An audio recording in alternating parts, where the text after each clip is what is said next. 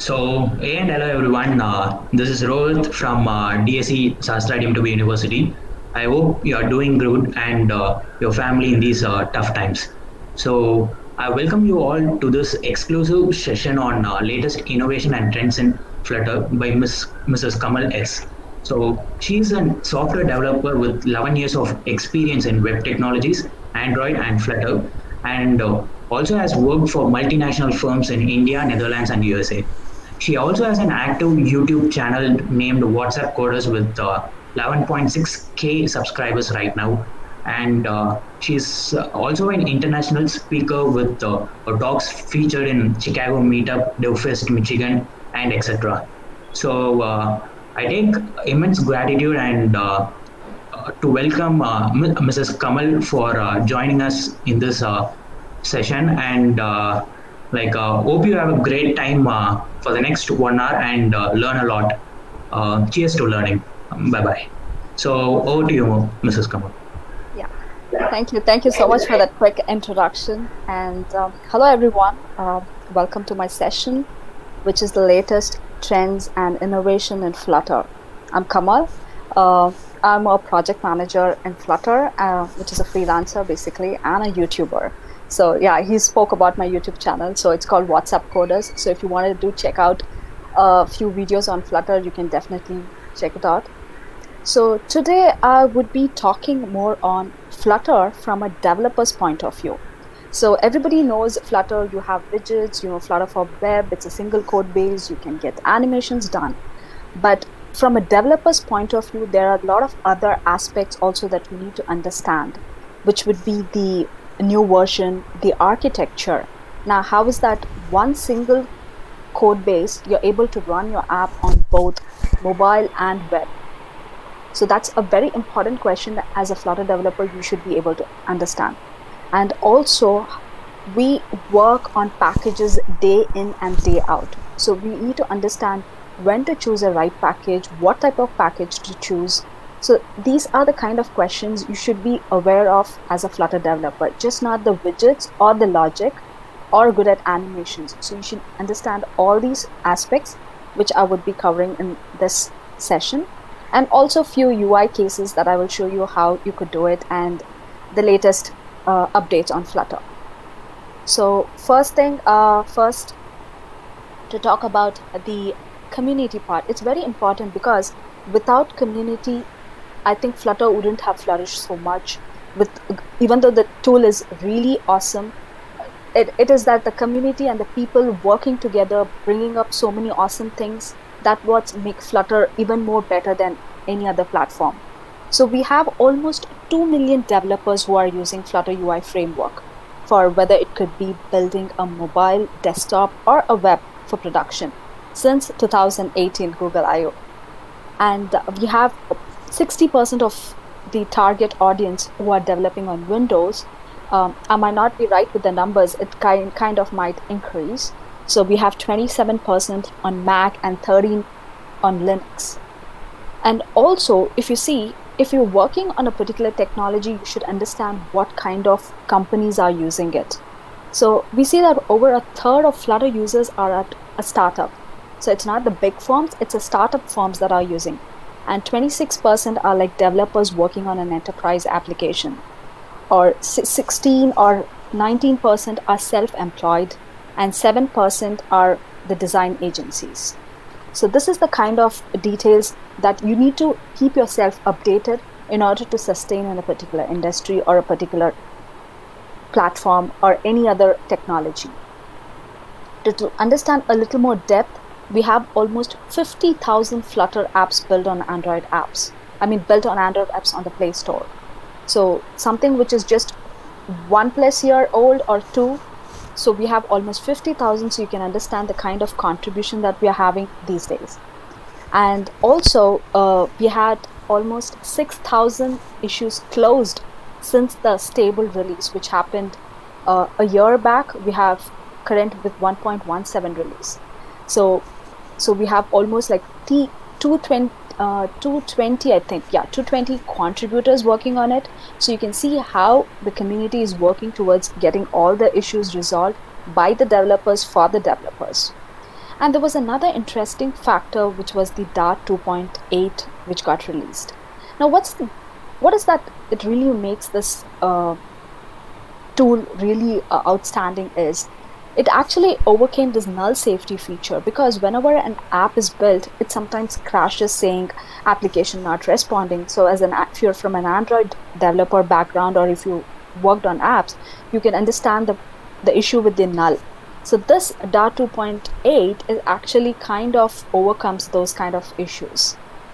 And also we have something called, if you've developed a Flutter app, you know that we always use packages in our pub spec file. So what do? You find a particular package. Say for example, you're working on a Google chart and you want to use a chart package. You go to that particular website, which is pub.dev, and then pick that package, add the dependency in the pub spec file, and then what you do, you build it. Now say for example, this package gets upgraded. Now the developer who developed it thinks, okay, let's add some more features, and the versioning of this package gets increased. He might change it. So now how do you think as a developer we know that these packages are changed and we have to keep updating our pub spec file regularly? So one way of doing this is going to the pub.dev, grabbing the new latest version, updating it, and then rerunning it. This is not a best practice, but it is laborious. Now Dart has come up with a new support, which is the pub outdated command from the terminal. So the moment you run this, what it actually does is it helps you understand what is your major or minor or latest current versions. So you can see here, if this is your dependencies, it gives you the details of what the current version you're using, what is the upgradable one, what is the latest one.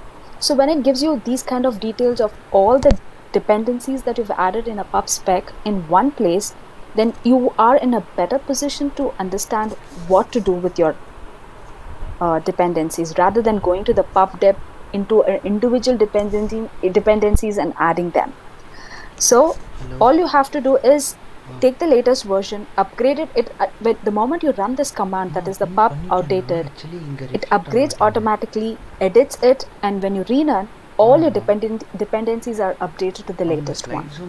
So this actually solves so much of your time, and it's a very efficient way to work as a developer. So this most of the developers would not know. All they do is they follow that old style school of updating it.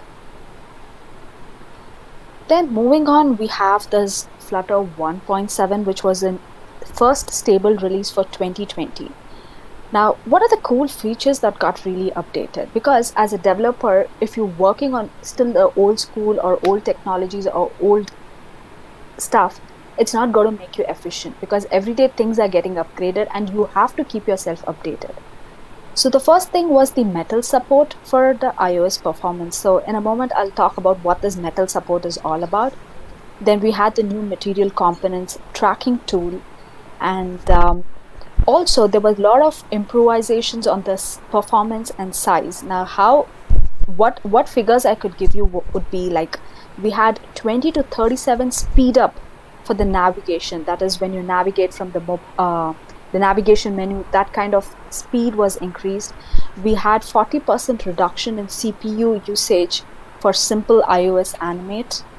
And if you've been developing Flutter apps, you know there is something called Flutter Gallery, where you have all the Flutter functionalities.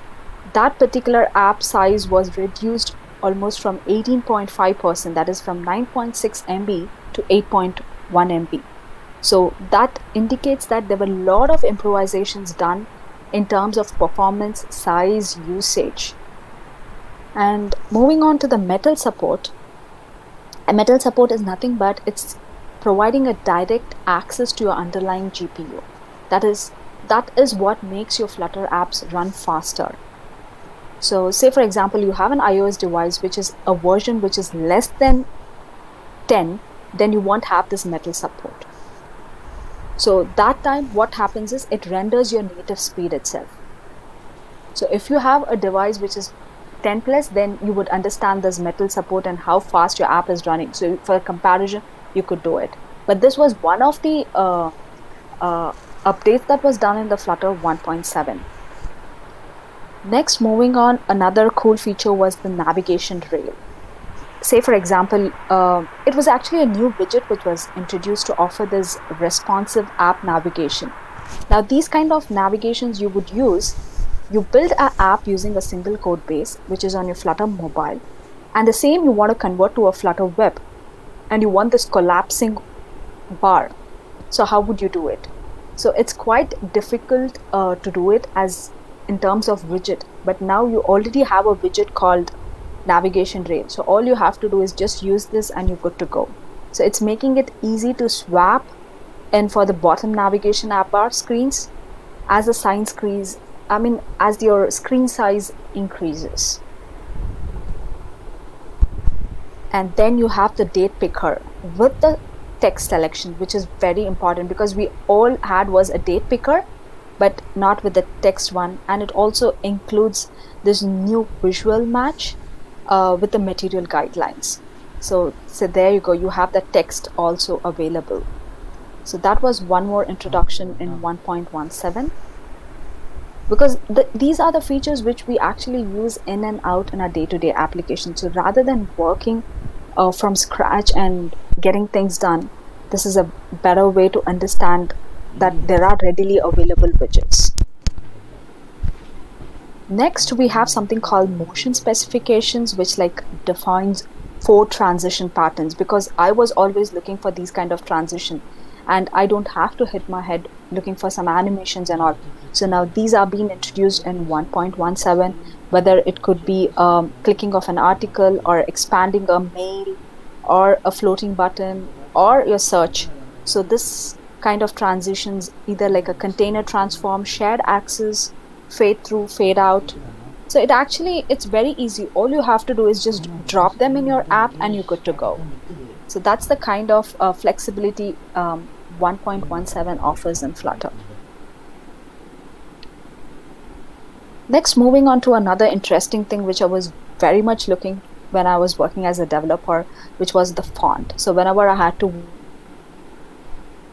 work on font, in case if you're working on a text scale implementation, you will understand the fonts are so interesting because it allows a developer to easily experiment with any of the fonts you want. So all you have to do is Google font and type the font. So it comes from the font google.com in your app, and when the app is ready to publish, then the developer decides whether the user receives the font by either downloading it from an API or it is pre-bundled with the app package. So that's the beauty of this font stuff from Flutter. And then we have another cool feature, which is the Dart Dev tool, which is the network tab. So if you're working as on a website, or if you've been as a web developer, you know when you inspect an element by clicking the right click on your mouse, you get the console and you can see your network tab, source, inspect, all those features. But in a Dart, this was introduced where you can literally use the Flutter inspector to inspect each widgets and then the memory timeline. But the interesting part that I always focus is on the network part, because it shows the network traffic of your Flutter app once you press the record button, because you have a record button here as well. So it tells about the incoming traffic, the outgoing, the header details, which we did not have. So if you're developing for Flutter for web, definitely these features are handy, so you could use them. Then moving on to Adobe XD, that was another cool feature that I was really looking for it for a very long time. So as a Flutter developer, if I had to develop this UI, what I would do is I had to start it from the scratch. First layout container, and then start with a stack widget, then add these navigations, and then add these separate widgets, and I had to do so many things. Yes, it is time consuming, but definitely you would achieve this design. But then Adobe XD came up with this. All you had to do is you have an Adobe XD and just add this plugin, which is XD to Flutter, and paste your PSD file. And here what you do is you select your Flutter project path. That is, the moment you say Flutter create, you get a project created for you, right? So just add that path here, say lib, and where do you want all your images to be stored? So put the path over here and give the name for the prefixes, the files that you want. I usually prefix with XD just to identify these are XD files. And then if I say export all widgets, it takes only 2 seconds. Trust me, I would. And for that, you have to add these dependencies just to ensure that you're using Adobe. So the moment I do, I get all my images here. I get the XD files with the widget. It automatically creates all the widgets for you. So if I had to do this, definitely I would take a day or two. But in 2 minutes, just with the PSD file, which is this PSD file, I can get the entire widget tree created for me. That is how the plugin is being designed and how cool it is. It's just like your Rive for animations, where you create animations and you take the Flare file and just add it in your Flutter application and you get the entire animation in your Flutter app. So similarly, you have the same thing with your prototype, where you have a prototype and it generates the entire widget tree. Now on this widget tree, you can start adding all your interactions, your clicks, and navigating to a different screen. You could do it. So just add the plugin to the Adobe, then add the plugin here in your pubspec file and export it. All the widgets, you will get the images, you'll get even the files as well. So that's about the XD part. Now moving on to the architecture, which is a very interesting topic, where as a Flutter developer you need to understand. So the first one is, people do ask me, Kamal, should I start from Flutter mobile first, or should I start from Flutter web and then move to mobile? If you ask me, I would say try with Flutter mobile, get your Dart concepts right, basics right, testing, clean architecture, understand what state management is, and then if you switch to web, it would be easy. But if you're from a web development background, or if you're from a different background, you already know about these concepts, then directly you can move on to the web part. But my suggestion would be try mobile, understand the Flutter architecture, and then move on to the web.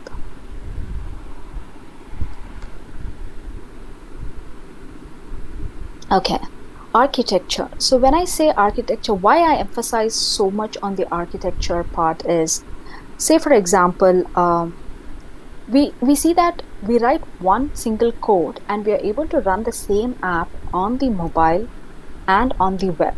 How is that possible? Now what is exactly happening? All I do is just build it, click on the green button, it runs, and I can see it on my mobile phone, and then if I do a Flutter run, I can see it on my web. So to understand this underlying architecture, how things are working, first let's understand what or how a browser works, a simple way of understanding, because at the end of the day, when I say Flutter web, it uses our browser, right? So we need to understand those aspects. So I'm not going to get very depth into browser working, just a simple gist of it. So in a browser, we have something called UI engine, browser engine, and rendering engine.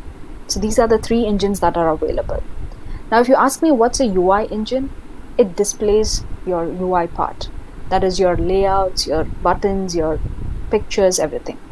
Now browser engine acts as a bridge between your UI and your rendering engine. And the rendering engine, what it does, it compiles all your HTML, JavaScript, your CSS, and it generates the layout. So that's, and then finally you get the painting on the screen. That is, it draws on the screen, and that's how you're able to view things. So that's a browser part. Now if you come to the Flutter part, Flutter has two parts. One is the engine, which is the blue color here, and the other one is the green, which is the framework. Now this architecture is for Flutter mobile, and this one is for the Flutter web. Now there is one common thing between the web and the mobile, which is the green section. So which is the framework. So since the framework remains common here for both, That's why we say a single code base. Okay, that actually clears one part of a problem. Now, but what does this framework actually contains? It contains your Material or Cupertino, depending on your OS, Android or iOS. And then you have the libraries, widgets, rendering, and the Dart UI, which is the basic functions. Now, if you go to the engine part, you have the Skia 2D graphics, which actually helps you to build a very faster apps. And then you have the virtual machine, which is the Dart VM, then the service protocols, then the platform specific channels. Now, as I mentioned, the green is common. That's why you have the same code running on both the platforms, that is both the web and the mobile. But what about the blue section? So I have the blue section in my mobile, but not on the web. So is that something has been missing? Definitely not. It is present on your Flutter web as well, but the difference lies in the engine implementation. Because in the browser part, the rendering is a little different. How? Rendering is based on the different technologies in the web that we use. Say for example, you have a Dart code. So that's how you write, right, from Flutter. So you have your Dart code. Then what happens is your Flutter engine actually takes care of it by converting your Dart code to the corresponding HTML, CSS, and the canvas painting stuff. And then there is something called Dart2.js compiler. This is the icing on the cake. This is the one is actually responsible for converting your Dart code to your JavaScript. That is like the server to browser and the creation of the tree and then painting. So that extra layer or the extra component that actually does all this is your Dart2.js. And that also is responsible to run your apps faster when compared to JavaScript. Why? Because there's some bridging all present, but in the React world, if you see, there's this bridge available, but in this Flutter you don't have. So this compiler actually takes care of all the functionalities.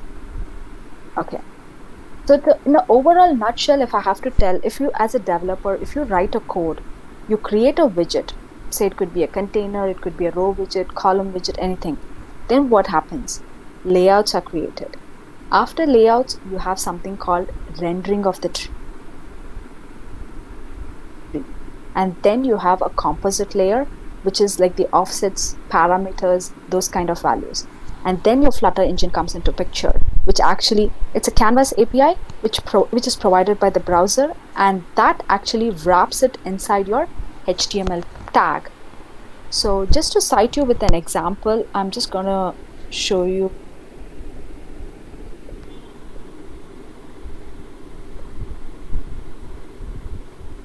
how the wrapping of in the Flutter web, how things really work. So I'm just going to take an example.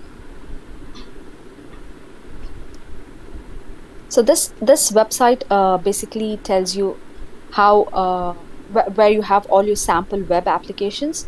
So I'm just going to pick one of them and just show you the inspecting part and how it's rendered. So I'm just going to launch this app, and you will find all those links later. So I'm just going to click on inspect.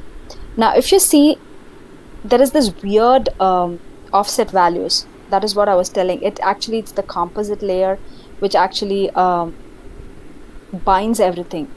But at the end, if you see, it is a simple canvas. It's a simple div element.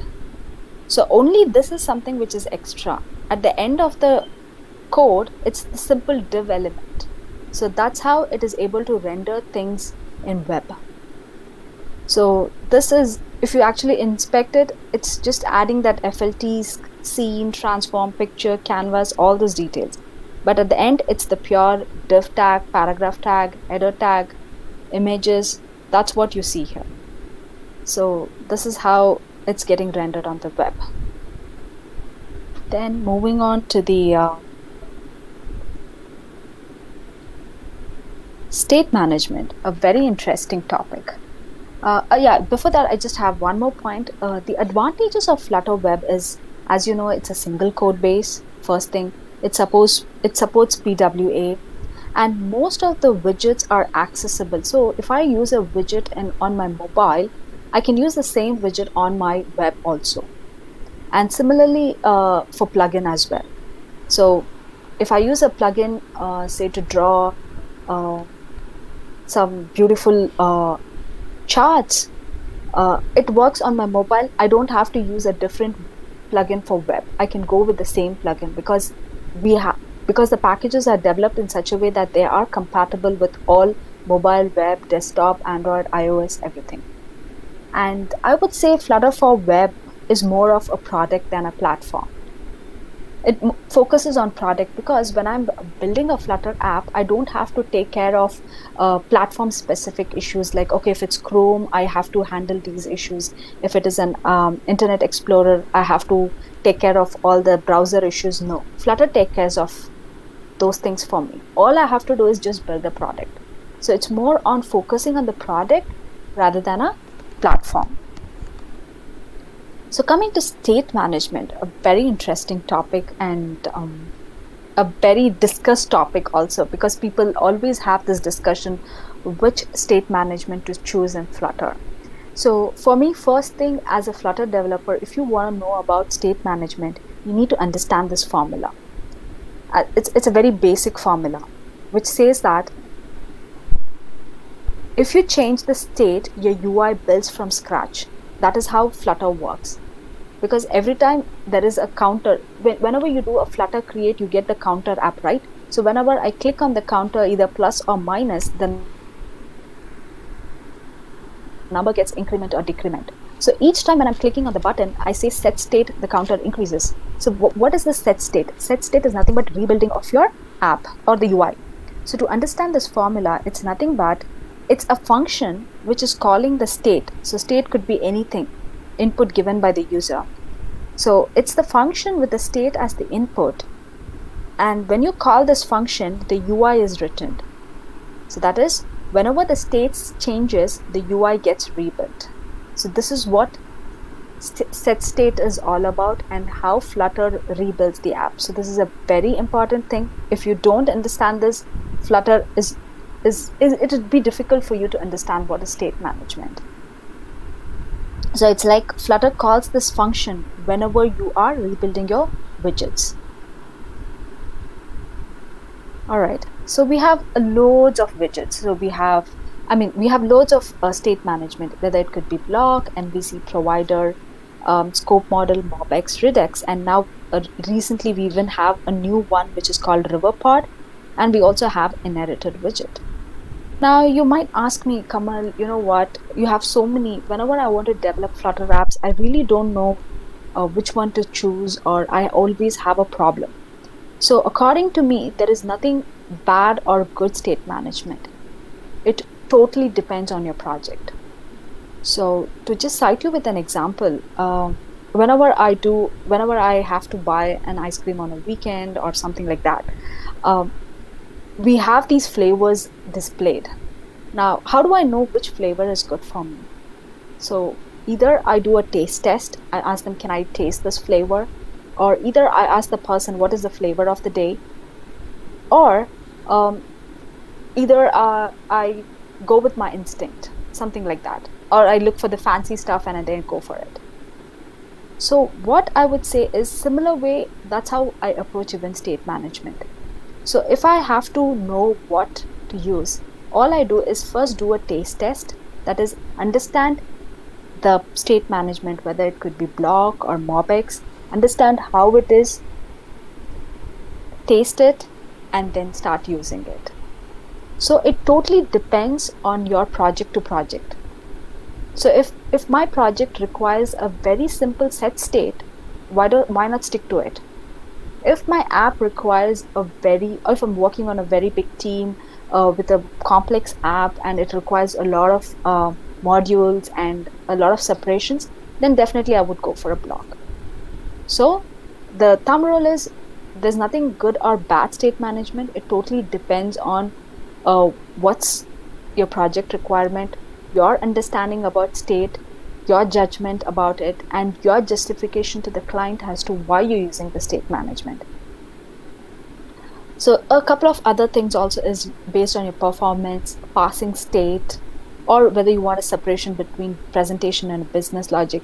Say, for example, if you're working on a simple counter app, I'm not going to use block and complicate my app, because the block boilerplate code itself is more than the app's code itself. So why would I go for a block or a different one? I would use a simple set state to do it. So that's how you need to think before choosing a state management.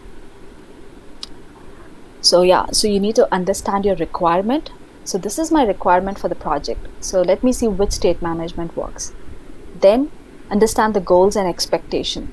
So my goal is to work on this app, get this done, separation of logic or my data. Say maybe in the future, instead of Firebase, I might go for SQLite or something else.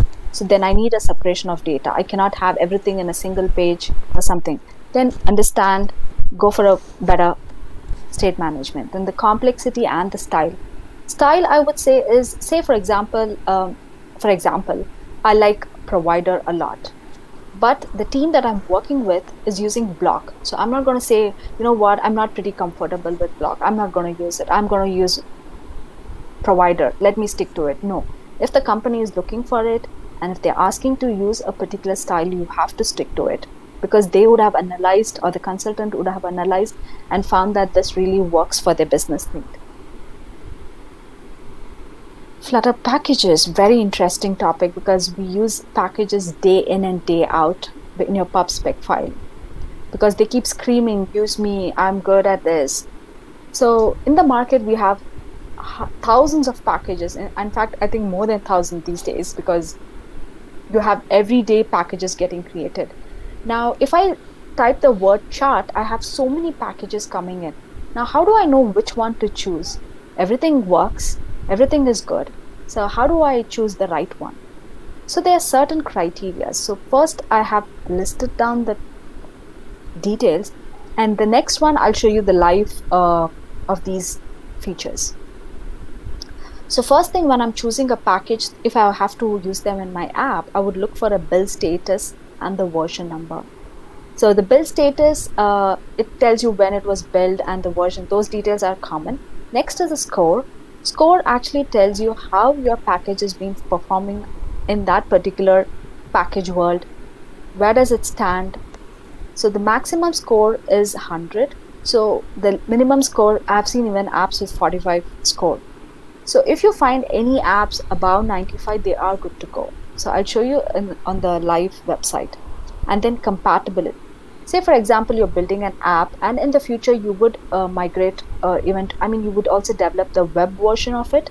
So if you used a package which is only compatible with the mobile and not with the web, definitely you would not use it, because when you come to the point of building the web, you should think for an alternative what package to use for it. So you have to see packages if they are compatible with both Android, iOS and web, and in case desktop, all those details. And then you have author details, and you also have something called GitHub repo link.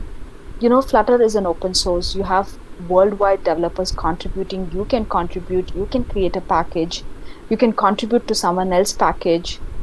So whenever there is a package, you would have an open source where you can see how this package was built, and also you have a link of all the issues which are open and closed, if they're working on the improvisation of this package, or if there's something issues closed that you were looking for. And also they have this clean instruction on the installation and the examples as well. So what I'm going to do is, so this is how it looks like, but I'm going to show you the live one so that you have a better understanding of it. So the website is called pub.dev. And this is how you search for packages. Say for example, I'm searching for a chart. So I have so many packages available. Now which one to use for? Okay, sometimes names tell me what exactly these charts do. This is pie chart. Okay, then I'm looking for a pie. This is a Bezier chart. Okay, fine. But you see here the scores. That's also something which you're looking for. Say I'm going to use this FL chart. So this was developed by a particular publisher. So first thing, as I said, this is the score. So he's scored, this package has scored a 99, which is like for 100. Now, where has he lost the score is in the popularity and the overall score. So basically popularity is where he has lost 3 points, and that's where the average comes to 99. Next, you have to look if it is compatible with Android, iOS, and web. Sometimes you would not find web and iOS, just the Android. Then I would say think about it before using it, unless you really want to stick to it. The next is you have very clean instructions with the versioning. Say for example, when the time I was developing the app, I had used this version. You also have the details of the versioning with the documentation. So if I had used this version, if I had to know what was the other details that got upgraded, I can really have a look into this documentation and find out those details. And also, as I mentioned, we have something called the GitHub repo. So if I click on this link, it takes me to the link where it tells me how this app was built. So I literally can find out the details of it because it's open source. And also I can see an issue. Now, why am I focusing so much on this is, say for example, I had used this package. So if you look at this package, it's a very animated package. Say for example, I wanted, instead of text, I wanted a few more properties here, and that is my requirement. But this plugin does not have these properties.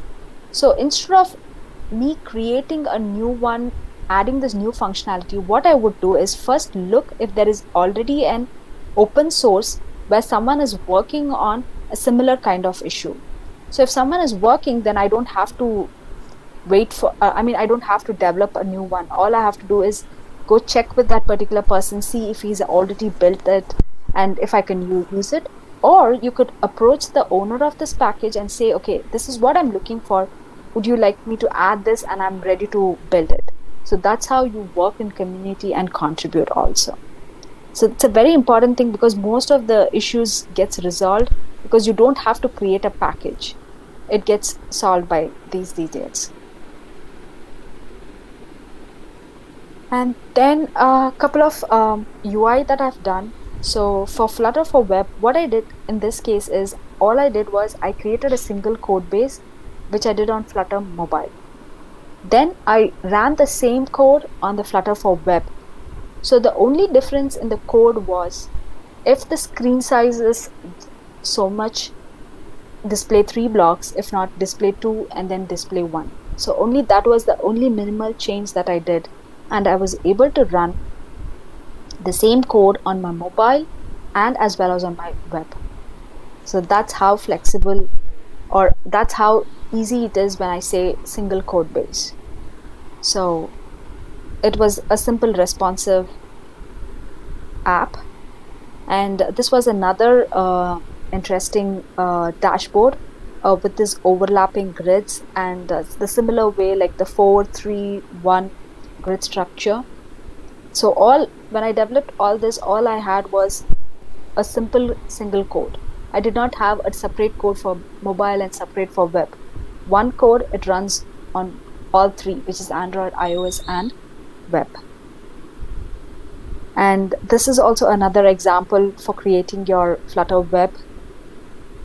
So the same thing runs on your mobile also and your web. And this is another example. This one you must have already seen, which I showed you the live example. So there is a gallery for Flutter web where you can see all the examples built. One word of caution is Flutter for web is still in the beta release, so it's not in production yet. So just wait for a couple of more days. They might get released. Then you can have it a full-fledged working production web apps. But as of now, yes, you can work on apps. It works absolutely fine. But if you ask me for production release, no, it's not yet ready. But yeah, for mobile apps, it's ready 1 year back itself. And say if you are new to Flutter and you want to try Flutter and you say, Kamal, I don't want to install any IDE and work on it. Do you know how I can start working? Yes, definitely it is possible. There's something called Dartpad with Flutter, and you can work on it. This is one of my friend who developed this awesome app just using the Dartpad. So I'm going to show you how the Dartpad looks like and where you can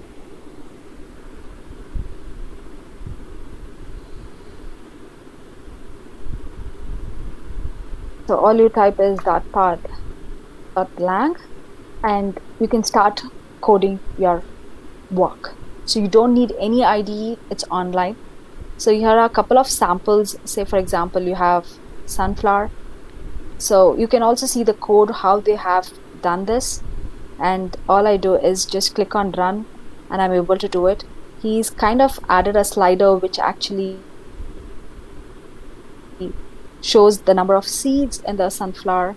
So you could see what exactly he's done in this. He's used some math functions and he's done that. It's really pretty cool. And you have some examples also, like I think implicit animations. Let's see. Okay. So you could see the kind of animation he's done. So how he's done, he's not used any fancy libraries or anything as such. Just with the normal minimum material dot, he was able to get it. So if you want to try dot, you could use this dot pad. And similarly, yeah. So he has this cool feature, and there's this bubble animation effect also. You can see how, so all these links are available in my references, so you can see. So it's a very simple thing, but definitely an elegant one. So it is also changing colors, and at the same time you have this bubble effect. And then you have this glowing Christmas tree, or the click disc one, which I already showed you. So this all was done just using Dartpad. They did not go with any fancy packages. And yeah, so I'll just freeze this slide for a couple of seconds, so that if you want to take a screenshot, or I'll also share the slides later with Rohit or Kavin, and they would give it to you. So if you want to know where I've picked up a couple of my details, you can find these.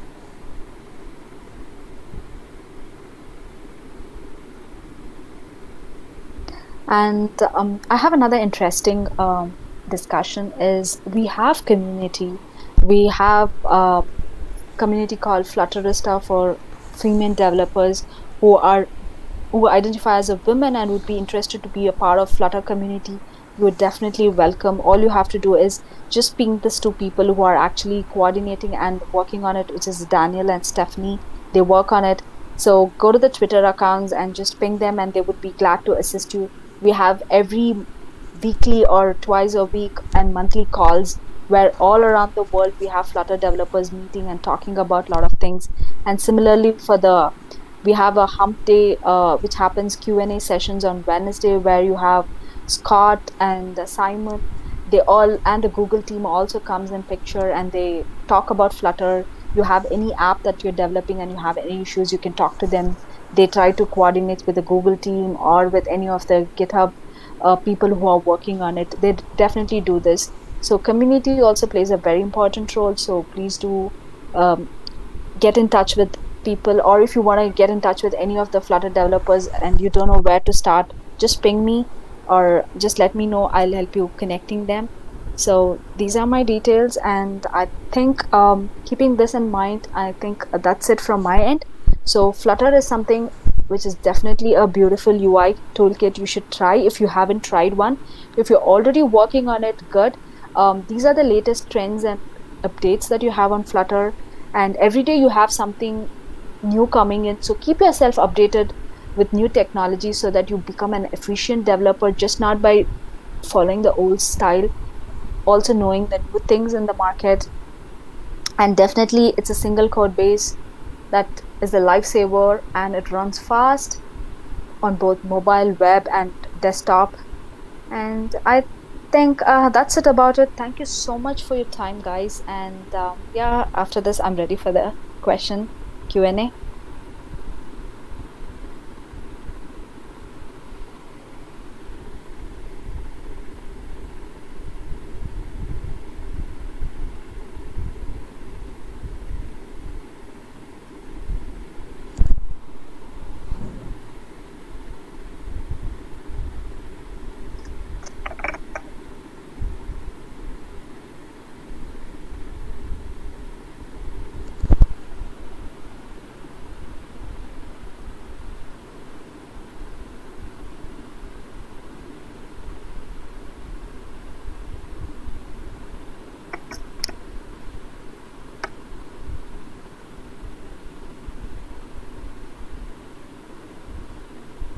Rohit?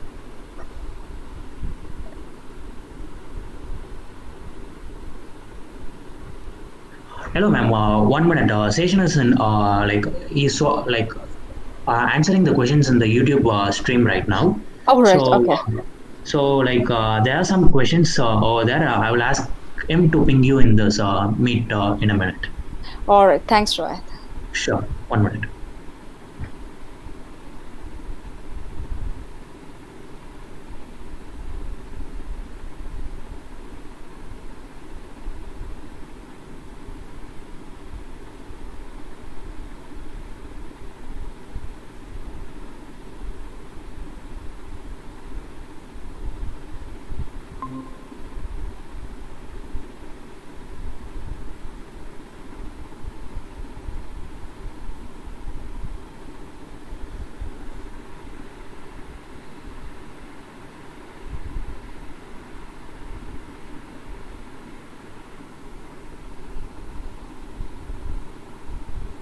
Session, please put forward the questions asked in YouTube over in here.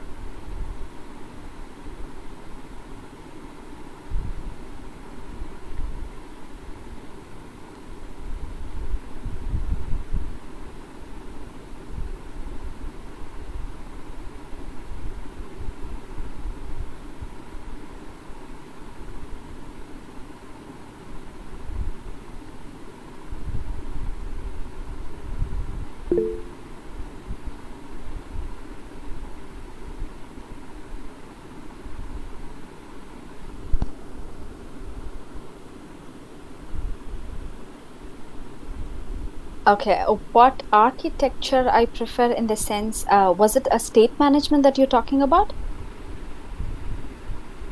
Because architecture is, I cannot prefer anything. If it's, I was just discussing how Flutter mobile architecture is different from Flutter web. So if you are asking about which state management I prefer personally, I would say it totally depends on my project. Hello, But ma'am. yeah, yeah, Shishan.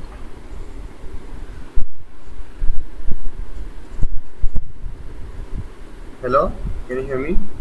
Yes, I do. Okay, there were three questions. The first one is about null safety. So Uh-huh. they want to know what exactly is null safety and why is it so? It's a big thing. Why it's Okay. so important? Okay. Okay, to answer that question, what happens is when you are working as an app developer, most of the time your variables actually tend to get into null, and your program really does not recognize it. Those kind of errors can be found only when you run the app, and when you deploy it and when you run, it gets crashed because you cannot predict those values. So to understand all this, Dart actually provides this null safety in your code, which are non-nullable by default. In the meaning, the values cannot be null unless you say they can be. So that kind of null safety, the Dart analyzer enforces you for the good practice. So it makes sure that you check for the null before reading a nullable variable. So that is the flexibility, and that's the kind of feature the null safety Dart provides. Okay, thank you. So the next question was, what state management solution do you prefer? There are a lot like provider, block, and a lot of state management solutions are based on the React management solutions like Redux and stuff. So what do you prefer? Okay, so definitely I was answering this question. So if you ask me a state management, first thing, yes, I do have a personal choice, but I would see what my project requires and analyze it and do it. But if you ask me a straightforward question, I would stick to the provider, which I really liked. But before provider, I was using Block. But after last year's Google I/O 2019, where I personally saw the importance and the cool features of provider, I prefer provider from my end. It's pretty simple and straightforward. But definitely, yeah, easy to use and straightforward and like, and yes, Block indeed. requires a lot of boilerplate code, right? So, Indeed. yeah. So the next question was, do you prefer an architecture? Like there are a lot of architecture, and there are something called the test-driven development and Oh, okay. domain-driven development. Do you follow anything, any sort of development Mm-hmm.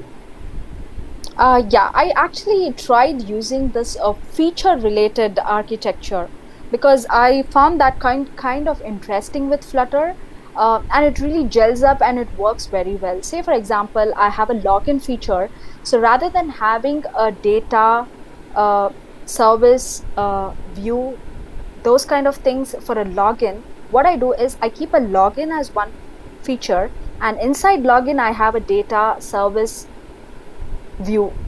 So that way, what happens, even if a person comes who's a non-technical background, or if he's new to the project, if he has to look at login feature, he does not have to look at the entire project.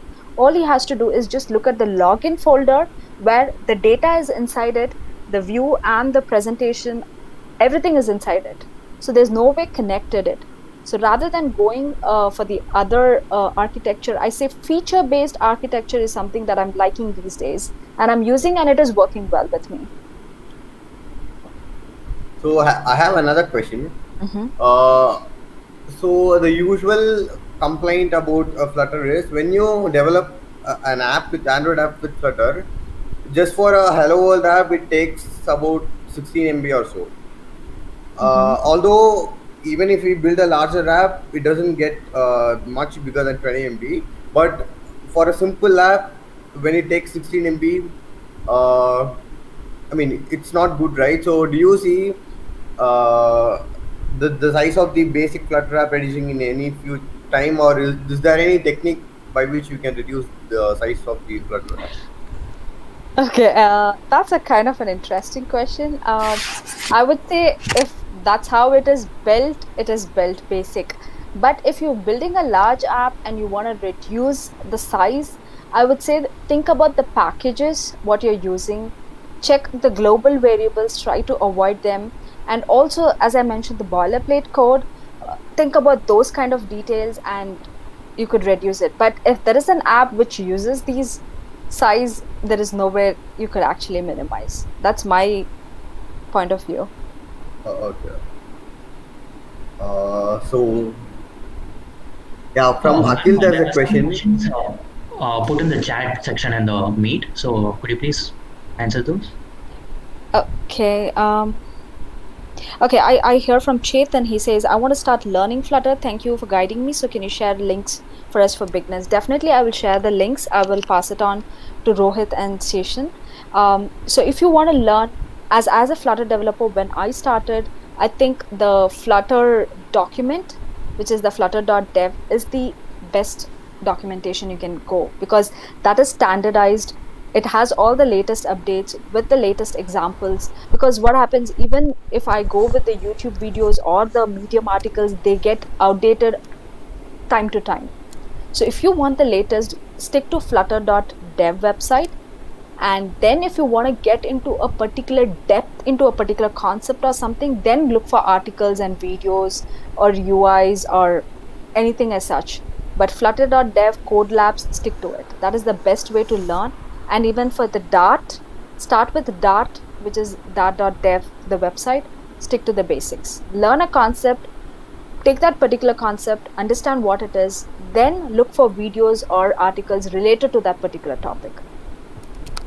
So yeah, and from Darshana, I'm sorry if I'm pronouncing your names wrong. Is it easier to build apps using Flutter framework than using Kotlin? Definitely, I have tried Kotlin. I have tried React. I have tried Android for many years. I find Flutter really easy if you are from these backgrounds, because you already know OOPS concept, you know what's the logic is, you know how to handle mobile related queries. So it's just a different language. Now, what makes Flutter different is a lot of other aspects like the animation, the faster usage, the single code base. Because as an Android developer, when I developed apps, if I had to run the same app on iOS, I had to contact an iOS developer. He had so many challenges, constraints. So a lot of things were not working. But here, no, all I need is just one developer and I'm good to go. with a lot of things. But yeah, here and there challenges are there, but not as much as I used to face. But yeah, Kotlin stands on its own, but if you ask me, it is definitely easy to build. Minu, I came across the river pod. Can you please give us a small example how we can use it easily? Okay, it requires time for me to show a live coding or something like that. But definitely, if you want, I can point out to a particular GitHub page that I have created a simple example. Maybe I can show you, or I can point out to any of the articles, which I could do it. But definitely, Riverpod is also something interesting, which I'm kind of liking it these days. So yeah, what you could do is just take a simple counter app, and I think he has a good documentation on Riverpod. So just try that and see how it works. If not, just let me know or ping me. I'll help you with it. Okay. From Akhil, what is a scope model, block pattern? Okay, that takes into a different, entirely a different topic. I have to make you understand the architecture, but just to tell in a simple meaning, I would say, wait, let me think about it. How do I explain? It's kind of a set of utilities, I would say, that allows you to kind of pass your data model from a parent widget down to its descendant. So those kind of things you use the scope model basically for.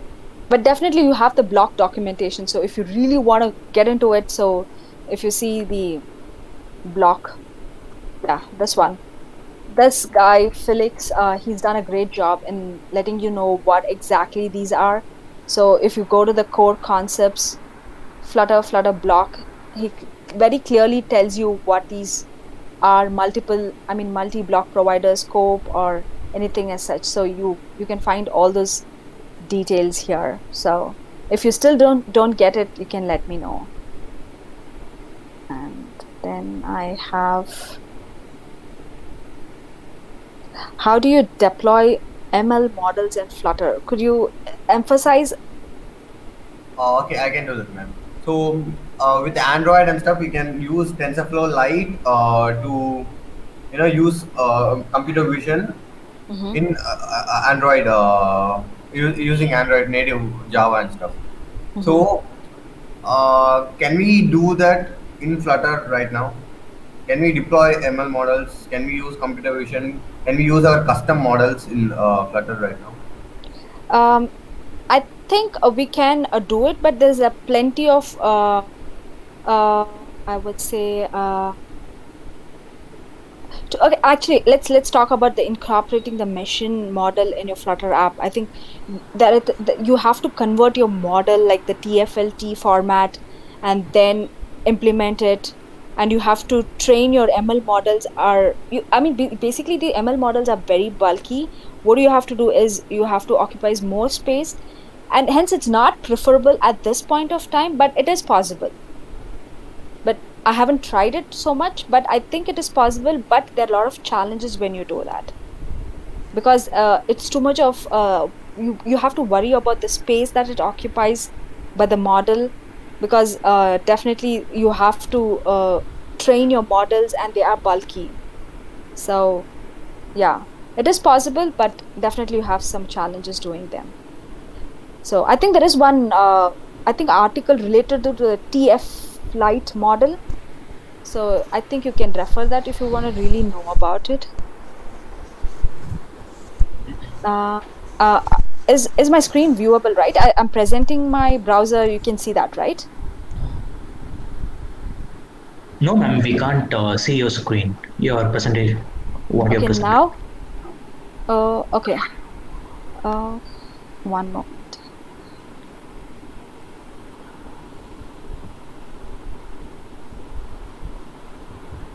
Okay, I was talking about the Flutter block. I'm sorry if I missed this. This is the Flutter block part. For the question, I think... Ma'am, still we can't see your screen. Oh, okay. Give me 1 minute. Okay, now? Are you able to? Yeah, now we can see. Yeah. Okay, fine. So for the question asked by Akhil, The block part, this is the website developed by Felix. So if you want to know anything about block, he has clearly explained it. But if you still have any questions related to the block and you're not getting it, just let me know. We can take it and I can let you know what are the differences between scope model or the kind of block and how the architecture is. So I can help you with those details because he's clearly explained it and people love the way he explains things. So yeah, that's the link and you can use it. And from the ML, okay, yeah. Would you use Flutter if you have visualization updating, let's say 1,000 times a second? I would still use it and I would give a try. So there's nothing wrong in trying, but yeah, I would still give it a try. From Jaykant. I have one more question. Yes, please. So you said you have worked with React, Android, and other platforms, right? Development platforms. So is there anything you miss in Flutter that you got used to in other development things? So is there any feature that you miss in Flutter? Is there any feature that you want to see in future updates in Flutter? Okay. Definitely not, because I'm from an Android background. So when I used to develop, I used to have this declarative layouts, XML separate, the logic separate, and working things.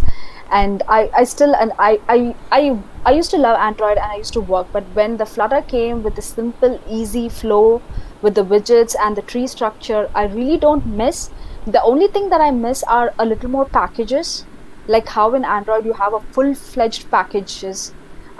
Here we still do not have packages. That is the only thing that I still miss. Like for the Google Maps, still a lot of people struggle with the markers, anything as such. So packages and a little more tools for when you're integrating it in your IDE, or a little more performance related tools. Those are the two things. Rest, the platform is absolutely amazing. What about 3D animations and stuff? Like in Android, you can create 3D objects and move it around the space. And yeah, is there any way? I mean, when do you see 3D modeling coming to Flutter? Or is there any way already? I don't know. Definitely, there are few people who have tried. I don't know if you guys have used Rive. It's called. It is one of the cool animation tools where you can integrate it in your app. Are you able to see my screen?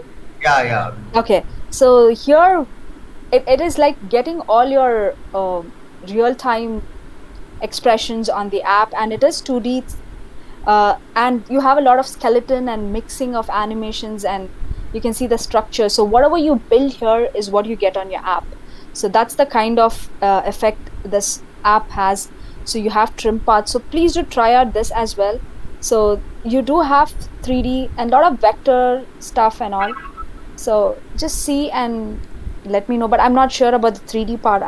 Right now it doesn't strike me. But if I have one, I'll let you know.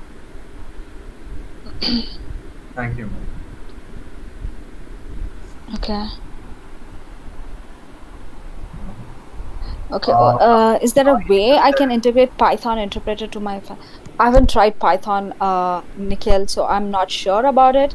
So maybe I can do some research about it, and maybe I can get back to you, or ping Rohit or Shashan about it. Or if you guys know about it, you can let me know, because I haven't tried it, so I'm not sure of it. And Deepak, there is no official TF Lite package. No, that's not the package that I was talking about.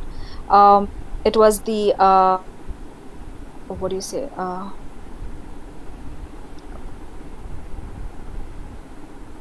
How do you say? Give me a minute. Yeah.